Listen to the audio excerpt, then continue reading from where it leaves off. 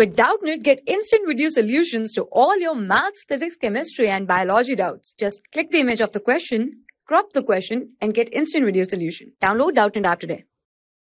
Hello friends, here the question is, a particle is found to be at rest when seen from a frame S1 and moving with a constant velocity when seen from another frame S2.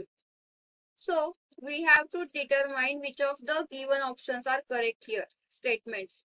Both the frames are inertial, both the frames are non-inertial. S1 is inertial and S2 is non-inertial. S1 is non-inertial and S2 is inertial.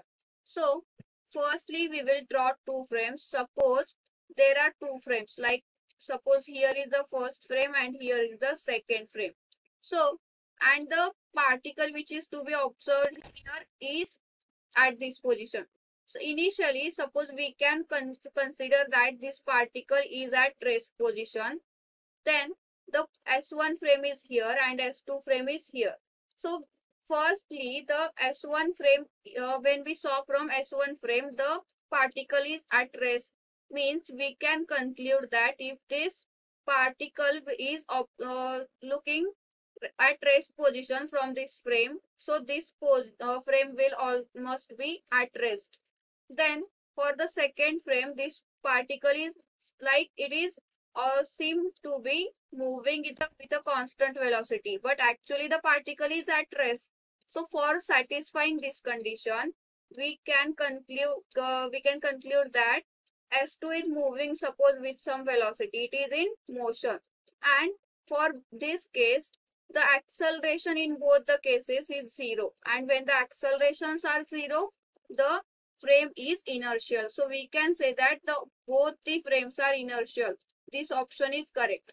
Now for the second case, we can consider, like suppose there are two frames, again S1 and S2, like this, and now the particle is in motion, means the particle is not at rest position, it is moving with some velocity v, and this is S1 frame, this is S2 frame. Now for S1 frame, means we have the observation that the particle is at rest position when observed from S1 frame. So to satisfy this condition, S1 frame must also be moving with the same velocity v. Then only we can assume that we will observe that this particle is at rest position. And to satisfy the condition that when the particle is observed from S2 frame, it is observed like it is moving with some constant velocity. So for this, the S2 frame must have some velocity other than v. Then only we can look this particle and it will appear as moving with a constant velocity. So in this case, the acceleration is not equal to 0. Then we can conclude that these two frames are non-inertial. But if we consider one of the frame is inertial and one of the frame is non-inertial, then the given condition will not be satisfied. So we can say that options A and B, means statements A and B are true, but C and D are incorrect. So the correct option here will be option A. Thank you. For class 6 to 12, IIT JEE and NEET level. Trusted by more than 5 crore students. Download Doubtnut app today.